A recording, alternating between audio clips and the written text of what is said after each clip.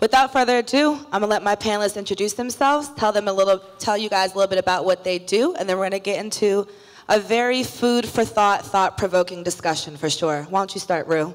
Thank you. Oh, my mic is on. Okay, I wasn't sure. On. Thank you for having me. My name is Rue Johnson. Oh, sorry. We good? We good? Good. Yeah, no. You want to sit on this? You know what? Sorry. You good? Quick decoration. This is in the C-suite. You got it? Okay. Yeah, that. And then you can sit on. You can sit on that. That's actually a chair. Oh, it is? Let's Okay. do that. Bet. I'm already short, though. This is what I forgot. Here, I'll sit there. No. No. It's fine. Here we go. BroccoliCon's all about being real, y'all. So Yeah, we keeping it 100 right now, all the way. Go ahead, Rue. Thank you. I'm glad you're okay.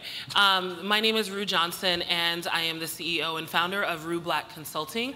We are a creative consulting firm, and we work with people, places, and things that want to expand their consumer demographic with a specific emphasis on hip-hop and digital marketing and campaign development, which is really a long way to say that we throw parties, big ones. Awesome. Parties with a purpose. Though. Yes, parties with a purpose, 100%.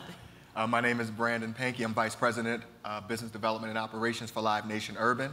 I work alongside Heather Lowry, who just moderated the previous panel. I'm also Executive Director of Destined to Achieve Successful Heights, which is a music business program that teaches students about the business of entertainment. A lot of our young people want to be rappers or want to be athletes, but don't understand that you could be a lighting director or you could work for YouTube and you can have a sustaining career in the music industry. My name is Tumabasa. I work for YouTube. Director of urban music there. Spent the majority of my career as a music curator or music programmer, Spotify, and then Revolt and MTV, and then BET here in DC before that. I see some BET DC people, that's right. Yes. Yeah, to shout out DC. So, that's me. I'm Sean Glover. I'm the Director of Industry Relations at Sound Exchange.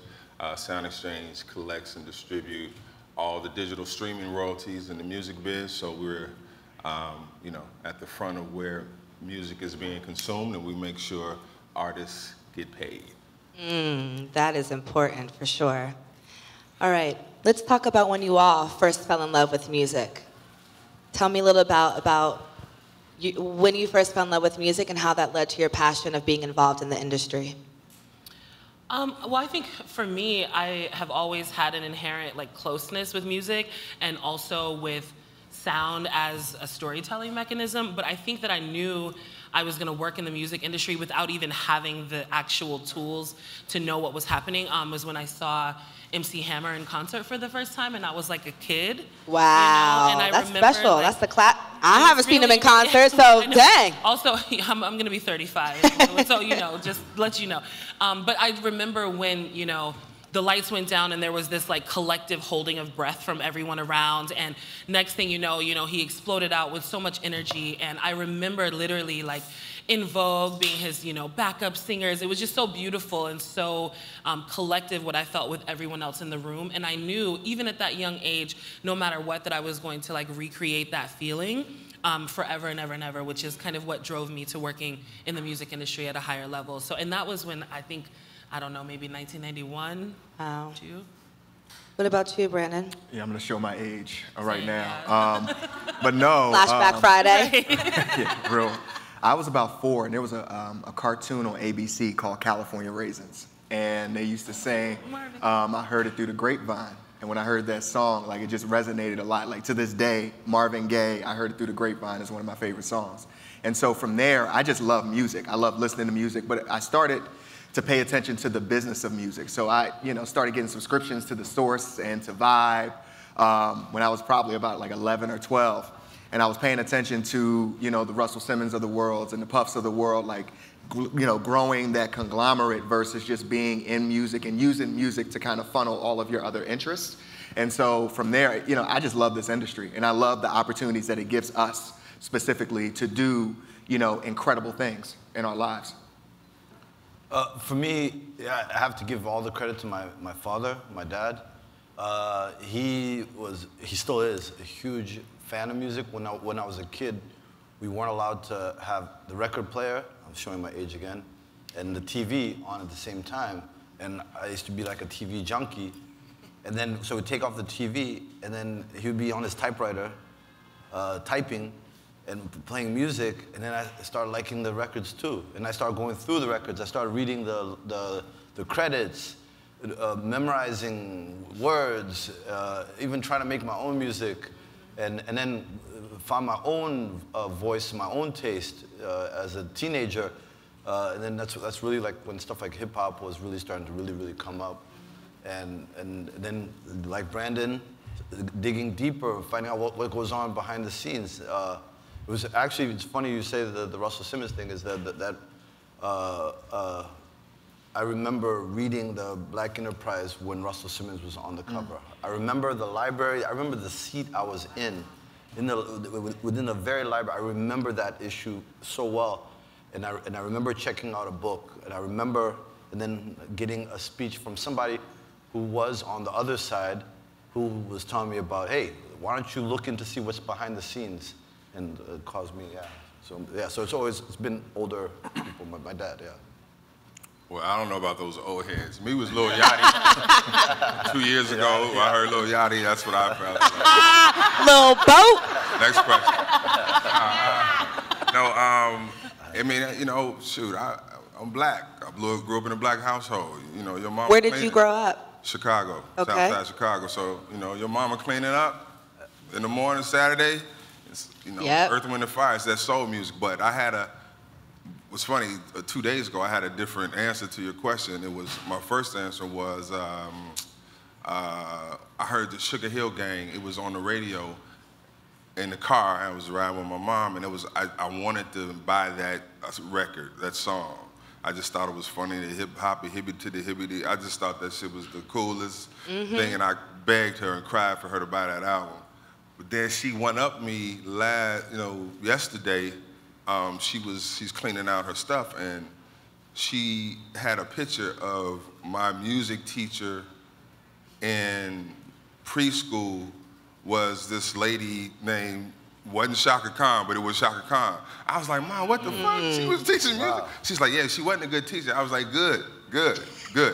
But it was, she's like, she was teaching the kids music at that time. So definitely the Chicago influences, Earth, Wind, and Fire, all those people. Isn't it funny how everything really comes full circle? Man. I mean, that was just yesterday, and now I'm asking you a question today about that. It's kind of crazy. Yeah. Before we get into really the community impact, can you guys share a little bit about how you got involved into the work you're involved in now, and some advice that you can give people that are interested in being in the music industry?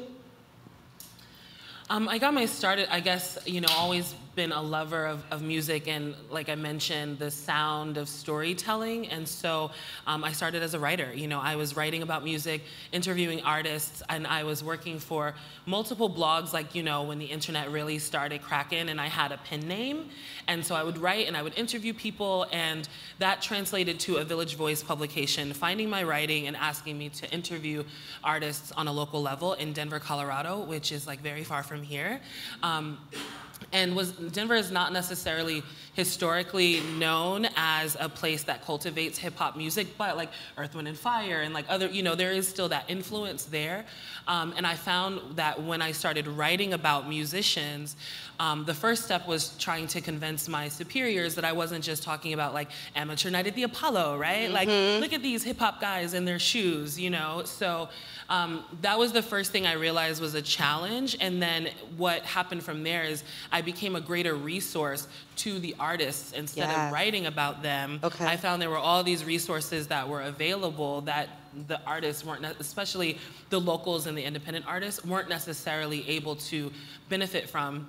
So I became a greater resource to those artists by bridging the gap between those who have the resources and then those who create the environment that make the resources necessary. So that's where like my booking work started, and the creative marketing and things, and working on the festivals, that all kind of developed out of the need to provide a greater platform for indies. Wow.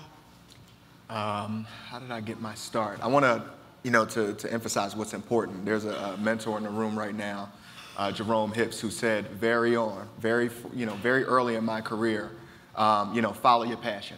You know, no matter what happens, you know what I mean? Like, the money is going to come if you actually believe in following what you want to do. Yes. So let's backtrack. So I threw 3 parties. I don't want to say I threw parties. I threw like 3 parties in high school. 2 were trash. 1 sold out. Hey, and that's all that matters, right? No.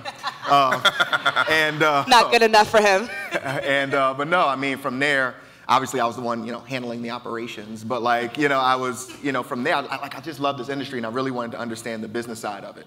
And so I attended the University of Penn. And Penn isn't a music school. It isn't, really about music. But the one thing that Penn had were these great guest lecturers or adjunct professors who didn't work in academia. One was a vice president at AOL, so I went to him, and that's when AOL, again, showing my age, I went to him and I said, look, I really want to be in this industry. And he said, I knew someone at Viacom and, got me an opportunity to intern at MTV. And so I interned at MTV in college. And then one of my professors, Michael Eric Dyson, he brought a special guest to his class. Her name is Deanna Williams. She's a media coach. She is, really one of the founders of Black Music Month. And I persisted, please, anything you can do in Philadelphia. Shout out to Philly. I know it's not gonna get a woo, but thank you. Okay. Thank you. But no, I said I really need an internship. I really need an opportunity. And so coming from an Ivy League, and this is where passion comes in, my mom cussed me out. She said, why are you going to get an internship after graduating from a top 5 school? I said, because I love music. Because if I go to healthcare, go to one of these other, industries, I'm going to hate it and I'm going to hate myself and I can't be the best version of myself and every other, cliche I can think of. And so I went and I was blessed to have an internship with Jerome Hips and Michael McArthur of Mama's Boys Music Group, who at the time they managed Music Soul Child and a group of producers and songwriters. And there, I'm like, all right, well, I'm going to learn how to A&R, and I'm going to learn how to songwrite, and I'm going to learn how to produce. No, they were like, look, we have this idea for a music business program that we want you to we want you to put it together. And so, I really developed the curriculum and helped to develop this music business program, and we had a pilot with 25 summer school students from the School District of Philadelphia. And it was incredible. Every week we had them working with songwriters and producers, web designers. We brought in the vice president of A&R from Warner Music at the time and just showed them different paths outside of just, I want to be a rapper. However, it was an internship and it was free and I was broke. And so I went to Jerome and Mike and I said, look, I need a job. Their business manager at the time was looking for an assistant.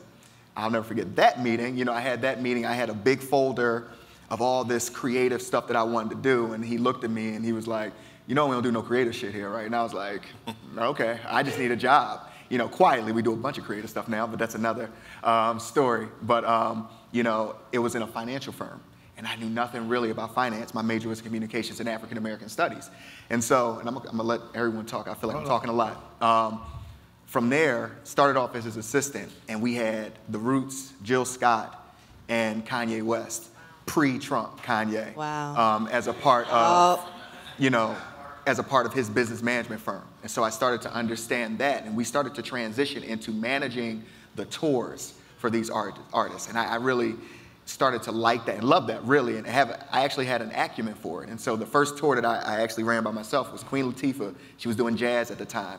And, she had a jazz run at the House of Blues, and I fucked up. I remember there were like 10 things that I messed up on, and I was like, I know I'm getting fired.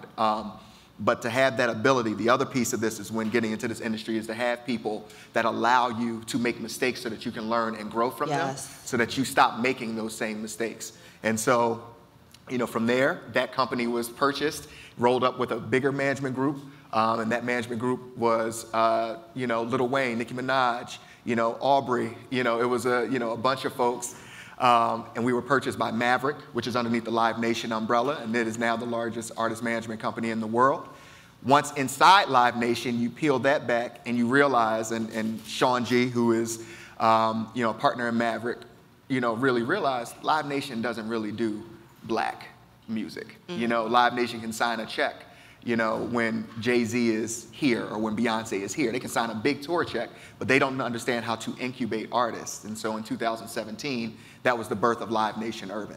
And, another, key phrase, I got to take it from my mentors. Urban is a psychographic and not a demographic. I know we look at urban sometimes like, why are we saying urban?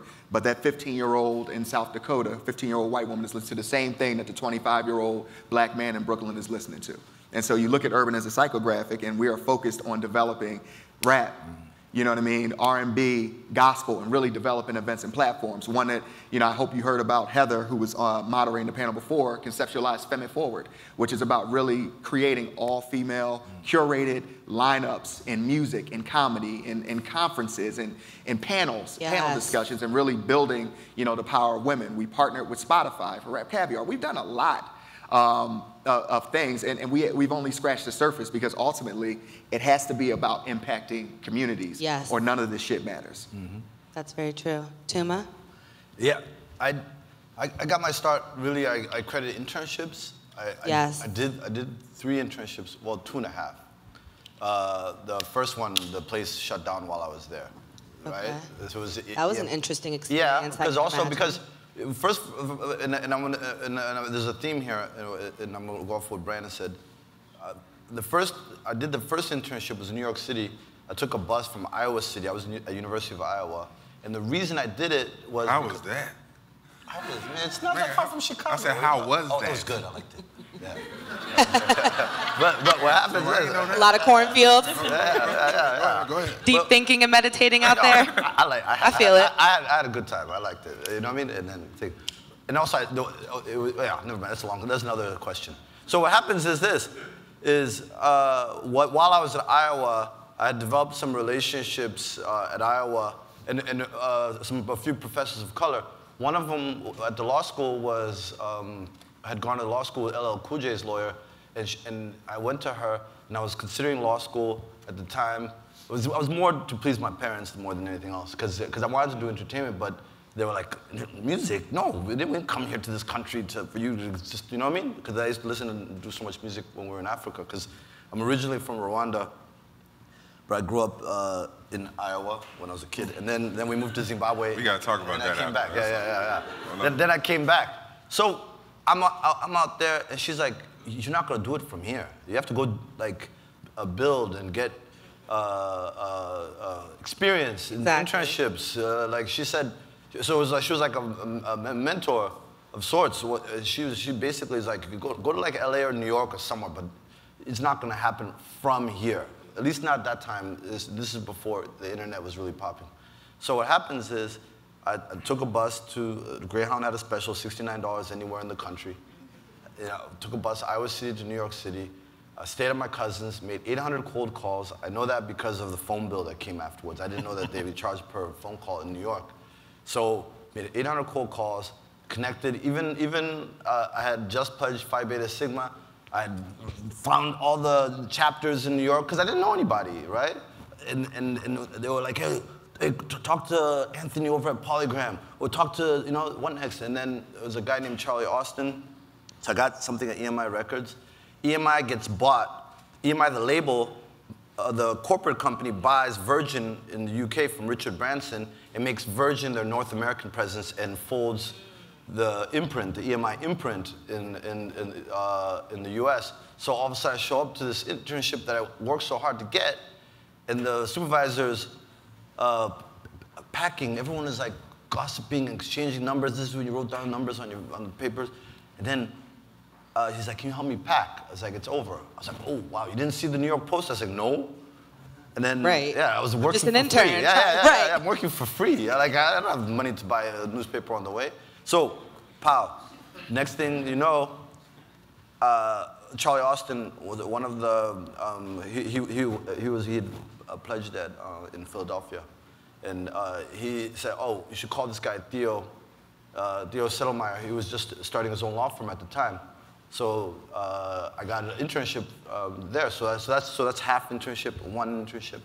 And then that supervisor I helped pack, when I get back to Iowa to graduate, he's like, don't come back to New York.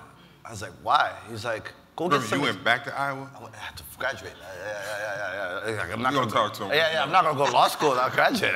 Satellite office. Yeah, but I ended up not going to law school, so it's okay. So I go back, and then what happens is so interesting. This is when you wrote letters. He sends me an article from the New York Times about Atlanta being the new Motown, right? And he's like, try somewhere else, get some experience, then come back. So that's where I got the idea to apply for internship at BET in DC. So you see Don Fong back there? Hey, Don, hey. Raise your hand. Yeah, well, actually, so I was interning at BT, broke, no thing, and Dawn actually, she was. This is why it's important to always just be good to people, because me and my boy Eric Parker were interns at BT in DC in the news department, and Deborah Tang was the head of the news department. And Dawn used to give us some of the lunch that she didn't eat sometimes. Wow. Like, no, it would be like Popeyes, and then like, hey, this is too much, you guys want some? And we were so broke, we'd drink 2-liter Cokes just to be full. Savage, like, right. You know what I mean? I tore that chicken up. No, I'm telling you, because remember we were unpaid internships? I can relate. Yeah, Yes, I never got paid for any and either. Then we're part of a program, it was called the Minority Leaders Fellowship Program, that helped us get to BET. They knew George Curry, who was the editor of Emerge, and George Curry is the one who got our resumes to BET. And what happened was they supplied housing, and then your school gave you a small stipend, and then you did internships. So that's how both of us, me and EP, that's how we interned. Without a program like that, would have been impossible. I'd never even been to DC. I knew one person in DC at the time, and that was, he went to school with my dad, high school. He's the one who picked me up from the airport. In Iowa? No, kidding. Yeah, my dad went to high school in Tanzania. So what happens is, so it was a lot of like cold calling, a lot of advice from people. You see, like the supervisor I helped pack, the professor at the law school who went to school with LL Cool J's lawyer, and I've kept all my letters of like when they say no. Rejection, yes. Yeah. I like that. He doesn't even remember the word because it doesn't matter. I have so many of them. I still have them. And and at the time, I knew there was be motivation, but it was but that's basically how it was through those sacrifices and those relationships. Yes, that helped you grow. We gotta talk about that. Oh yeah. I never knew. I love Iowa. Nothing about you said Iowa. Yeah, no. But mine was, I'll be quick, mine was not as deliberate and intentional as my esteemed panelists. Once I got out of college, I got a job here with KPMG. It's like this big accounting consulting firm doing tax work. You know, it was a job, I didn't give a shit. I was making more money than I ever thought I would make in my life, but it was boring, blue suit, white shirt every day. So our practice moved to Phoenix. It was cool, flying back and forth until you start getting sick every other week, different climates. So then I got a job at Georgetown University at the Cancer Center, Lombardi Cancer Center, and I was literally buying drugs. I just tease, tell my grandma I was a drug dealer. She hated that shit so much. But I had an intern. It was around. I had a student worker. So at Georgetown University, those are pretty rich kids, then they don't need work study. So it was this girl used to walk by the office every day, headphones, sweats. And one day she was like, "Man, you need any student workers?" And he was like, "Hell yeah," because that's gold if you had a student worker to help you out. Anyway, that student worker was a singer by the name of A. Marie. I don't know if you remember her. Mm-hmm. So she was my student worker. So she was telling me, she was like, "Yeah, I want to be a singer." Just like for a year and a half. And I was like, "You'll never make it." You know what I mean? Wow. Oh yeah, dream killed. I killed all. I tried. Negative Nancy all the way. Because I met her father, her family, and she was, she came from a military family, and she's about to get this English degree from Georgetown, and I just didn't know. But I was like, "You'll never make it." So she used to get a quarter for me every day to take this. It's a G2 bus from Georgetown to Howard to meet this producer at McDonald's on Howard's campus. Yep, Georgia Ave. We all know that McDonald's. I was like, "Girl." Got some HU people in the building, right? And I was like, "Girl, he's just trying to hit. He is. This is crazy." She like, "Sean, nah, this for real." So, hey, keep it in honest. But she would come back with like paperwork, and we trying to figure this shit out together. And I don't know what the fuck this is. So she was like, "Yeah, we going back to the studio. Studio." I was like, "Hey, this is some bullshit. Your father gonna kill me, you and me, So, and it was also the parallel time. I had a good friend in Chicago I grew up with who is a hip hop artist. He had 3 albums out, and I was, he had a video on BET, Rap City. Common. Oh, okay. And I was like, "Are you still sleeping on your mama's couch, man? You on TV?" I was like, "Some of this math ain't adding up." So I got interested in, show business. I tell people that show business is 2 words, and we focus way too much on the show. So I wanted to understand more about how things worked. So they're the ones, and my other good friend Derek Dudley, who's Common's manager, we were just trying to figure shit out. So it was also during a time where music sort of flipped on its head. That's when people were selling CDs, Sean G knows, whoever else from back in the day know, when they were selling CDs, everybody was eating good. When the internet came, when digital came, and then when the file sharing came out, it turned everything upside down. So I was just following the news, and there was this woman in DC at the RIAA, Recording Industry Association. Her name is Hillary Rosen. You can see she's like a political pundit now on all the little shows, but she was the president of the Recording Industry Association. So I was like, she's making a lot of noise. There's a lot of people mad about this file sharing, and they're trying to kill this industry. So I would just say, thank God these stalking laws weren't as strong as they are now. We wouldn't be here to tell that story. But I just went to her. I was like, what is? And then I found out it was in D.C. I was like, what is this music thing in stuffy ass D.C. Right. Conservative D.C. So I emailed her. We talked a few times, and she's like, listen, we're good at the recording industry, but this new thing, this digital streaming service that's going to pay the artists is just getting started. Maybe you can help there. What was it called? Sound Exchange. Okay. So we went, just to give you the numbers of how crazy things were in like 11 years, 12 years, our first distribution was $1 million for the year. To date, we paid out $600 billion. Wow. So the consumer, like, we are not concerned with obtaining music. You remember those 500 CD things motherfuckers used to have? Yeah, I got that song. Yeah. Now you can have your whole, catalog in the credit card. So even though buying music is down, consumption is through the roof. Like, we're listening to more music than we've ever had at any time. You can't, buy a car. You can't go into an elevator. You can't go anywhere without music being streamed. So it was a pleasure to be at the forefront of the digital explosion. You guys really have all seen the rise and revolution of that, for sure. Oh, yeah. Yes. Oh, yeah. Before I get to my next question, if someone is driving a beautiful gray Rolls Royce, it needs to be moved. So whoever's got the Rolly, okay? Psych. Please remove that. Next question is, we all know that music and making money off of music allows us to invest back into our communities. We also know that we all have a story when it comes to our jobs and our title, of whether it's somebody coming up to you, an artist or a person, saying, thank you helped me figure out my passion or dream, or thank you made me figure out I don't want to be a rapper, I want to be an executive in the music industry. Do you guys each have a personal story in regards to somebody or an event happening that you guys have curated where it made you realize what I'm doing truly matters and is impacting firsthand people in the community?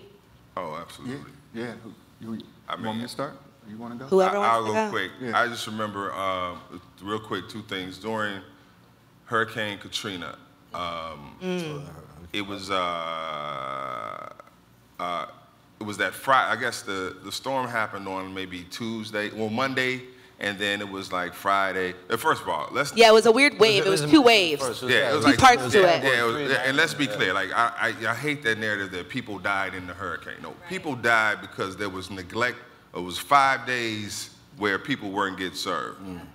Where the U.S. let these people down. Yes. And what made it even more fucked up is, if you remember, a week before that, there was a tsunami where they got water halfway around the world in a half a day, when all these people needed was water.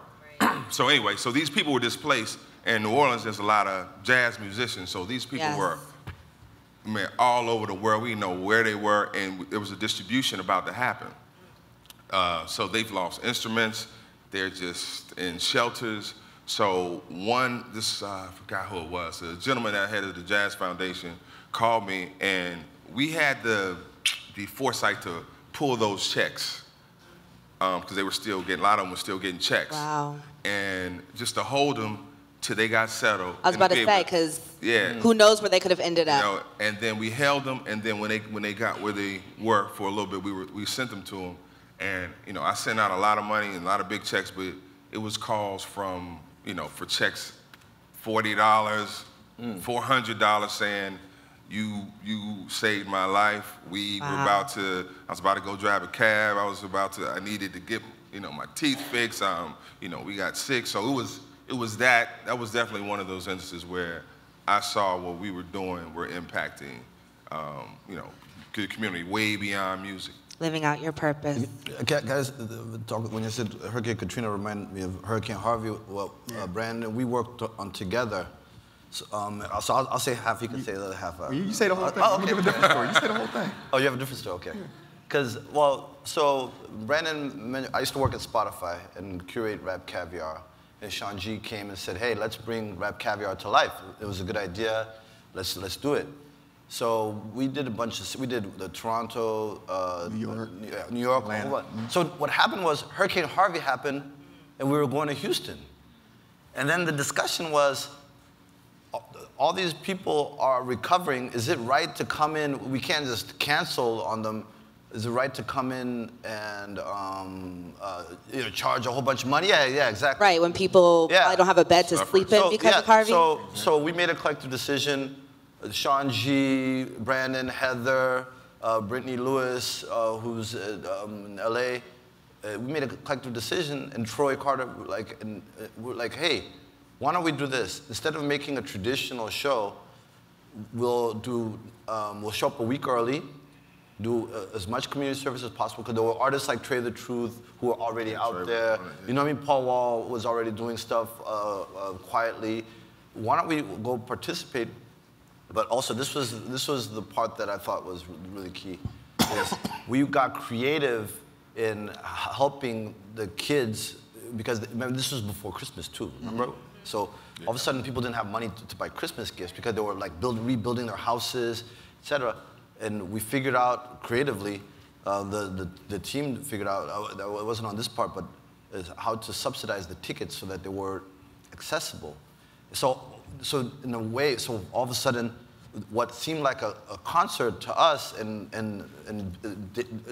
regular business, you know, was like a treat, you know? And when I say the entire Houston hip hop community came and rallied, the Habitat for Humanity with Bun B, Food Bank with Paul Wall, we participated. We were Trey the Truth.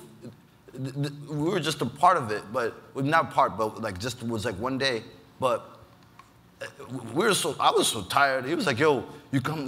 We did all this stuff, like renovate the houses and get gifts, material, things, essential supplies.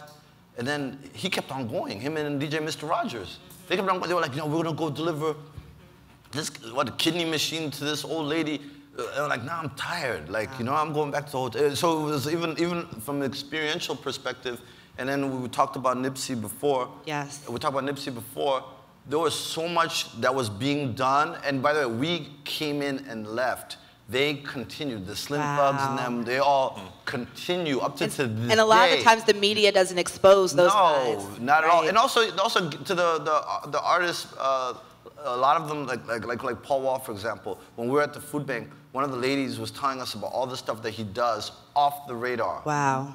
Off the radar, and like completely. And then when you asked Paul Wall, it's like, yo, like, how come you don't think? It's like, nah, man, it's not about that. It's, you know what I mean, et cetera, et cetera. And then he could say which organizations were legit, and like literally was like, no, these guys, they're really getting food to the people. These guys are really getting so important. Yeah. So even that part. So So that's No, and those tickets that were subsidized. Just to finish that point, it was $10 a ticket, no fees. I know there were some issues about ticketing fees, but you know, they were $10 a ticket, and all that money went to Trey the Truth's nonprofit. So, you know, it's important for us, and I actually, that model is something that Live Nation Urban tries to do now, where every one of our shows moving forward, you know, we either add on, you know, 25 to 50 cents a ticket, or we figure that part out so that we give back, you know, with every live Incredible. show. Because it's, Yes. again, what is the point? Clap it These up for that, for real. No, real talk. I mean, that's even part of what Broccoli City is about. We are very involved together. Exactly. Broccoli City is tremendous in everything that it does leading up to the actual show. And so I think it's very important.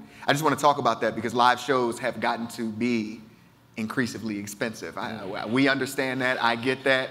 But at the same time, that's why it was important for us to really like, how do we give back to these cities that we're in? If we're in 30 cities, let's start, you know, contributing to these cities and start helping the people. And I think part of that, you know, in my head anyway, was, you know, the work we did with Spotify. And just to finish all that up, it's very personal to me. Thinking about Dash and the program, we worked with the Philadelphia Center for Arts and Technology, which was an after-school program that we ran with students, with young people in the community, whether they went to school or not. And there were kids that would come in because they wanted to learn how to produce, they wanted to learn how to make beats. And, you know, there was one child in particular who had dropped out of school, who, you know, who really said, you know, honestly, fuck school. I'm done. Like, I just want to be here all day. You know, he started working in the program, and, you know, what was it, 6, 7 months later, he got his GED. And he was like, if it wasn't for this program, I wouldn't have went back to school. You know, thank y'all for allowing me to understand like the importance of education and understanding why I need to go back. And it's those stories, and I got a ton of those smaller stories, but it's those very, very personal stories, you know, because every day we're not going to be, you know, in a hurricane situation, but our communities are fucked up. And so we have to figure out ways to touch people every day, one way or the other. You know what I mean? Yeah. And that's what's important. Big or small. Yeah, I think that's so important. Live music definitely has been a huge part of my community impact work. So on a smaller level, right, so when I think about community and serving community, the most important thing is to understand who is within that community. Know your audience. Know your audience. And so for me, because I work with a lot of independent artists, some of whom are just trying to like get their music out there, they don't even know how to start finding these guys, right? So I work with a lot of artists who have so much potential and they have so much that they want to offer to the world via their art. And so I learned through my booking and through working with Live Nation and AEG and all the big ones, that artists want two things, independent artists. They want to be heard and they want to play shows. And so we developed a program called Test Kitchen, which is supported by the Red Bull Music Academy, and it's designed to go into various communities and find artists who want to test out their music. And so we do it on like a live music perspective. They come, they play shows. We bring out A&Rs from Rock Nation or Dreamville or whatever, right? And we give them this kind of growth, and we allow them to test out their music, and then as a result of that, it keeps the dollars within the community, it keeps it circulating because artists get paid, they get booked on other shows, they find out other resources and how to connect to various other programs. And I realized that we were really making an impact because artists were really, and rappers too. I'm not talking about like people playing an upright bass, I'm talking about rap, like, and not your little sister's hip hop either, you know, like real rap music and stuff that's like not necessarily pretty and polished, but radio friendly, like radio friendly, you know. And I think that it's so important to recognize that artists do still need that exact same playing field, and that rap is not a dirty word, and that we can be impactful within our communities. And so Red Bull believed in that mission, and then I realized that essentially I could just like stand on stage and blow kisses and like 1,500 people would come see that, right? So how can we figure out how to be, use all of these people that we know and use this stage and this platform to build like a bigger opportunity for the community? And so my friends at Live Nation in Denver and my friends at AEG realized that we were like onto something, because we were just selling out shows like, you know, bi-weekly, just throwing massive bangers in Denver. I don't think they really knew what to do with that. And so I developed this program called The Blacklist. And that was built from the fact that D'Angelo came to town and played the Black Messiah tour. And it was like the most incredible, beautiful tour I think I just like stood there and cried the entire time. It was like so impactful to me. And I knew so many artists who, like you said, live shows are getting more and more expensive. And I knew so many artists that I had worked with who should have been in that room and should have seen that and should have been impacted in the same way. And so we created this program so that lots of tickets. I want everyone to be able to see live music at cost accessible means, and by cost accessible, I mean free. And I don't think that that money should come out of D'Angelo's pocket. You know, I think that the corporations and the entities that have these resources should offer it to the communities that continue to make these cities and these environments cool, and who continue to like stream their music on Spotify and use YouTube and Sound Exchange and all these other things. And so we have developed this sort of like nationwide guest list where we have tickets to shows all over the country, and we basically just give them out to everybody. So that is what I most am excited about, is being able to work within the environment of hip hop and offer tons of live music opportunities and experiences for people, because that is what we've seen has been most impactful within the community. Incredible. Yeah. Before I open up the floor really quick for a Q&A, and we only have time for just a couple, I can't, leave out the question of the fact that we have all cried tears, whether, out loud or silently, with the death of Nipsey Hussle. We know that he was a man on a mission. And we also know that because of his death, we've all been very inspired of how are we going to continue that marathon, right? Yeah. And that mission. Really quickly, can you guys just say one way that you guys are going to continue to live out that same message and mission that Nipsey carried on throughout his life before his death? I mean, I think, we did a lot of work also with his Vector 90 program in South Central. Our Los Angeles office is really connected with the Crenshaw district. Is everybody familiar with the Vector 90 program, that Nipsey started? Okay. So we were able to like really connect on that level, and so his passing really, really affected me on like the obvious levels, because it's shocking and all of that, but it just felt like, something was stolen from the community, and so I don't know, whatever. But I think how I will continue the mission is just to keep, I drive it like I stole it. Every single day we get up, we do this work, we do our best, and there isn't really a stopping to that. And I think that's why he was so impactful to us, because so many of us are really continuing our mission by any means necessary. I would say, let's take a step back. Music in and of itself, hip hop is resistance music. Going back before that, you know what I mean? During slave times and during civil rights, we had resistance music. The way that we came together was honestly through economic empowerment. You know what I mean? So I think for us and utilizing Nipsey as as someone to model after, it's really about how do we improve ourselves from being entrepreneurs, from really improving ourselves economically. And I think via education, via music. Music is something that's ingrained in all of us, and understanding the business elements of it. And I've been blessed to be around nothing but entrepreneurs in the music space. So to understand that and to understand how to do for yourself and also help others around you that look like you, because there are not a lot of executives that look like you, is probably the most critical thing that I can personally do on a day-to-day basis. So I've been thinking a lot about Nipsey, like a lot.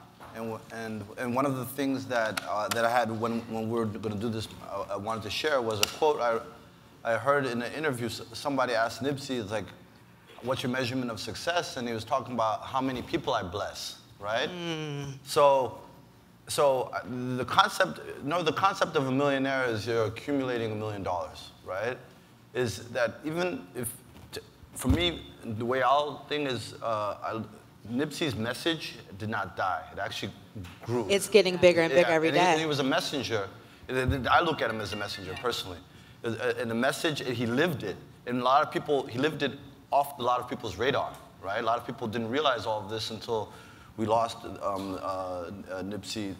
And so with the whole concept of how many people we bless, and the concept of millionaire being accumulating $1 million is having, so in my head it's like, okay, millionaire ambitions is blessing 1 million people or millions of people. So even maybe, so getting to the million, going to the billion, so that's how, for me, I look at the Nipsey thing is adjusting things, you know what I mean? Those type of metrics of success and converting into blessings. Exactly. How do you, exactly. And how does that grow? How does that have a domino effect, a ripple effect? Because it really does. Yeah. I mean, real quick, I think we need to amplify the other people, because there's a lot of other Nipseys out there. There's Killer Mike, David Banner, Rhyme Fest. There's people out here doing it in their communities. So we need to amplify these people and the saying, giving their roses while they're here. Yep. There's a Nipsey in every city. Exactly, and we need to, just let the world know what they're doing in those programs. Yeah, and the Great. system too. Like, Yes. yeah, exactly. They need help. They need support. Questions? Hi, my name is Jamal Abdul-Hadi. I'm a senior at the University of North Carolina. I'm curious how you go about addressing and combating negative messages within hip-hop so that they aren't negatively impacting our youth and young listeners. First of all, why you ain't in school right now? Ain't trying to get no trouble, man. What you doing here? Anyway, I don't personally believe in censorship. There's a lot of good, there's a lot of other positive hip hop. You just need to support that stuff. You can drown it out by not supporting it. Mm-hmm. I think there was a time though where people thought NWA was negative hip hop, but they were telling a story, a real story about their environment in South Central LA.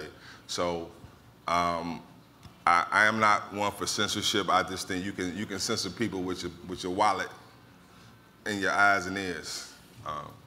I think I feel like that question I get a lot as like a woman who works in hip hop, which is like, I was glad that you started talking first because I didn't want to have to be like, my relationship with hip hop is like one of love hate. But honestly, I think that that's the answer. So, drown out the things you don't like by listening to the things you do like.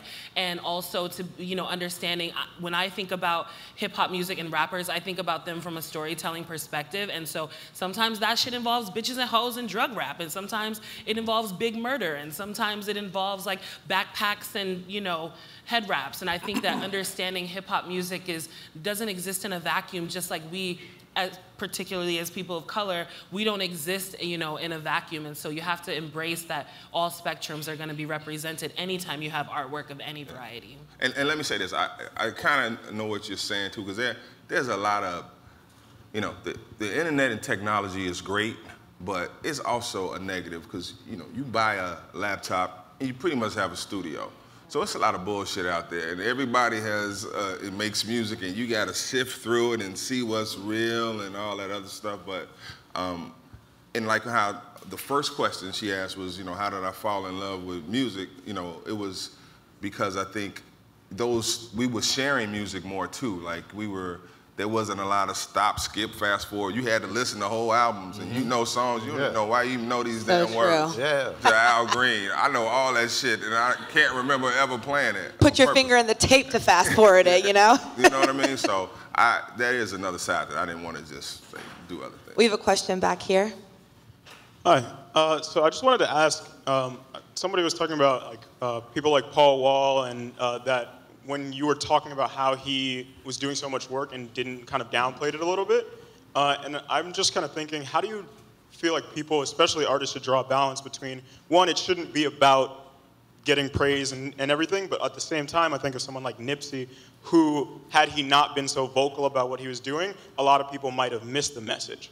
So how do you draw a balance between doing something for the sake of doing it and doing it because it's the right thing and not wanting to necessarily be celebrated for something that you should be doing, but also being vocal enough to be able to reach out to people and share that message, share what's going on, and where would you guys say, one on an individual level, but then also like for a company or for an organization, how they can strike that balance. Brandon. Great question. But no, let me take that for a minute. So Saturday, Nipsey died on a Sunday. Saturday, was anybody talking about the things that Nipsey Hussle was doing? Nope. Yeah. Oh yeah, I was. It was at the Texas Tech. But in a mainstream way. You're right, Brandon, in a mainstream way. Yeah, it's back to Iowa. But the part of that is people knew what Nipsey was doing. People that are in the know knew what Nipsey was doing. I knew what Nipsey was doing, but I wasn't glorifying that. And I think that we have to, as a people, and something that Sean talked about was glorifying the people that are doing things as we find out about what they're doing. The same that we can post about Beyonce's homecoming, let's post about, you know, what Paul Wall is doing in Houston if you find out about it. You know what I mean? We don't do enough of that.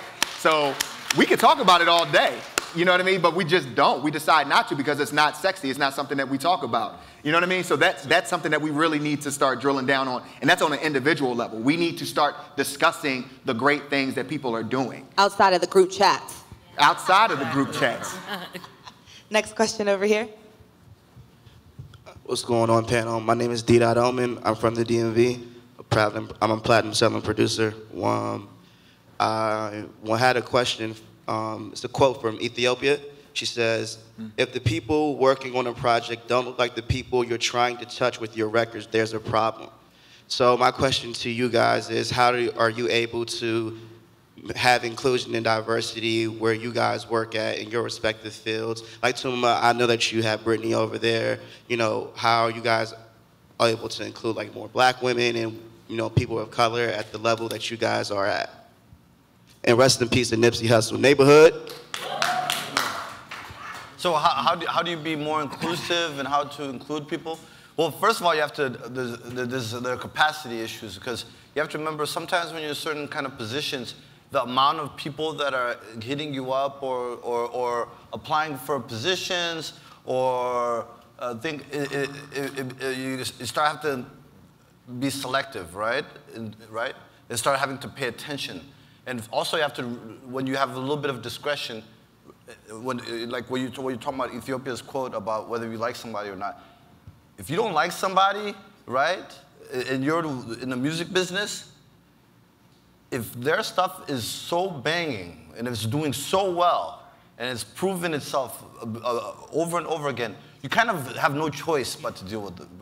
You see what I'm saying? You kind of have, you just don't. This is just a reality, right?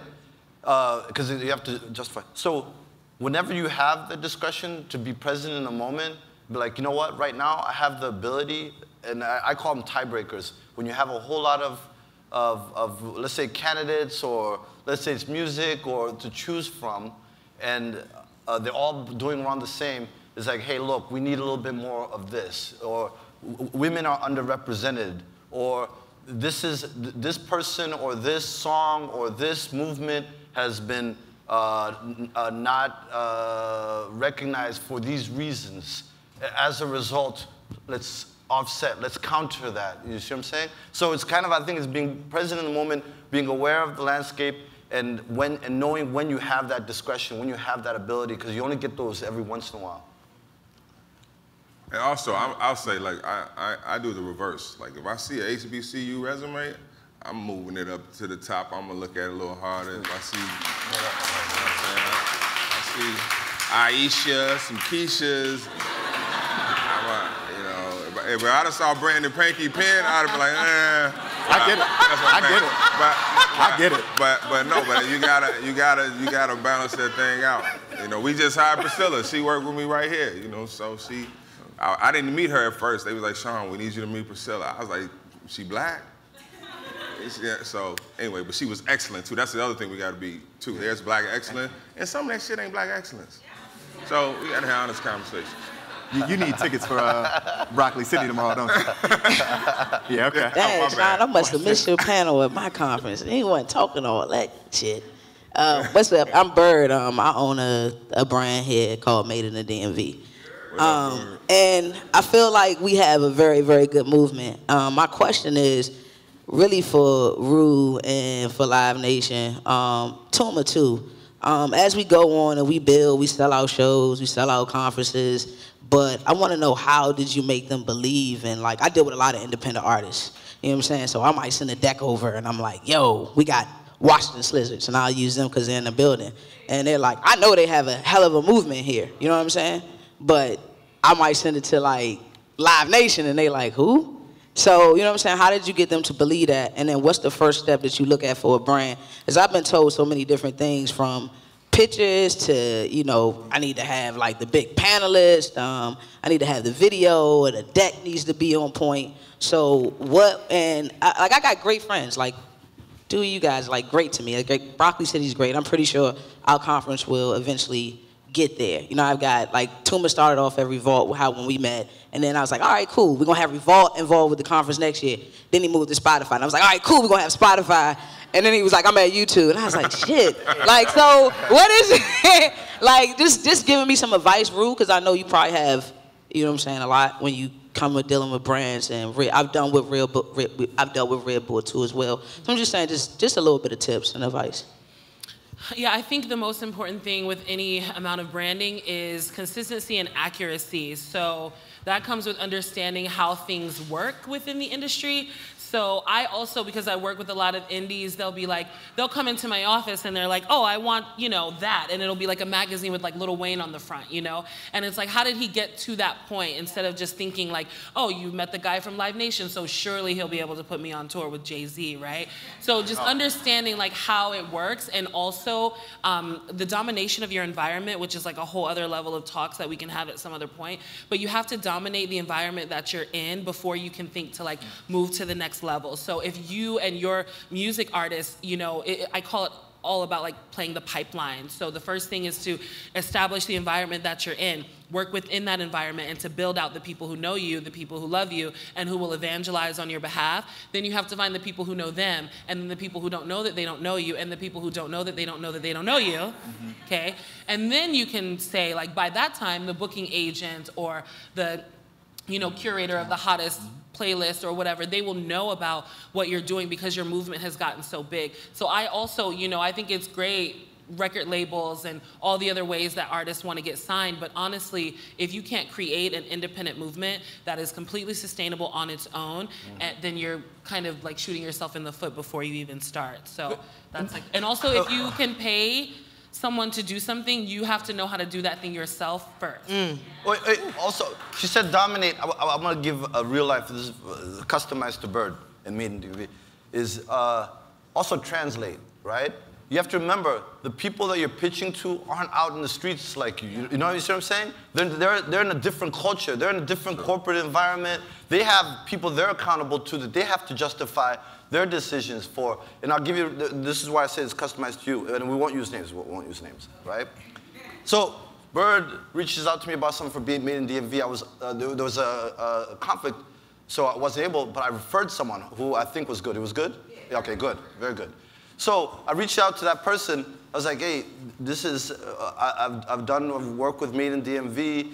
They're really good, it's legit. They got this thing, Anacostia, it's amazing, etc. And then that person was like, all right, cool, just put them in touch. And then what happened was that the person that person reported to was like, what is this? And that person literally had to come back to me. It's like, hey, I just need some more information. I'm getting it from her, et cetera, right? Because that world was a whole different world. And that person couldn't care less about the DMV, the person, not him, but the person that he reported couldn't care less about what was happening. They're like, okay, no, we need things that are only operating at this level. You see what I'm saying? And then literally, he came back, ammunition from you, ammunition from me, went back and said, hey, I'm gonna do this, et cetera, and then he even hit me afterwards like, yo, good look, that was a great experience. You know, there was great energy, et cetera, it was real, et cetera. So the translation part, always remembering that when you're telling your story, that it's also in the language of the recipient of the story. You see what I'm saying? That it's, and always having that in mind. And for people like me, I work in like office environment, and I'm in the tech culture. It's a whole different culture than the media culture that I came from. And have like culture shocks and culture clashes, et cetera. Like literally, like, what do you mean? Like this is a no-brainer. I'm like, no, you know. And so it's this constant constant, it never stops. So yeah, translate also. I think that's super. Just to piggyback on that, it's so important, the translating and speaking the language of the people that you're pitching to. And I learned that coming from like a political and a journalistic background. But yes, Red I can Bull, relate. like, I couldn't just march in there and be like, I want you to fund my like all-female Wu-Tang cover band. Like they don't even know what that means, you know? They had they were literally like, this girl's wearing a lot of jewelry. That was like what they were thinking.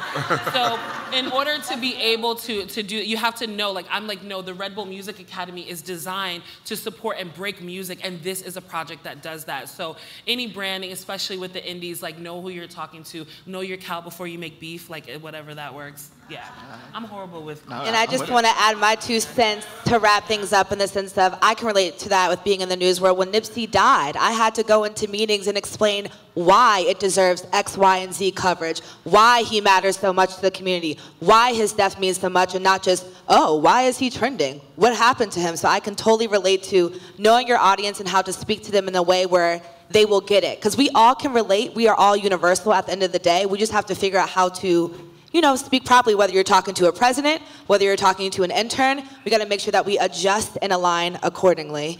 And with that being said, I mean, I feel so inspired. I don't know about you guys in the room by the conversation that we had today.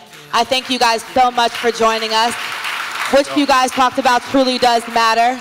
And I know you guys will be around at the conference, so you guys can definitely network with them. This is what the conference is all about, and we will get started with our next panel shortly. Thank you guys so much for joining us. DJ, turn that nip back on.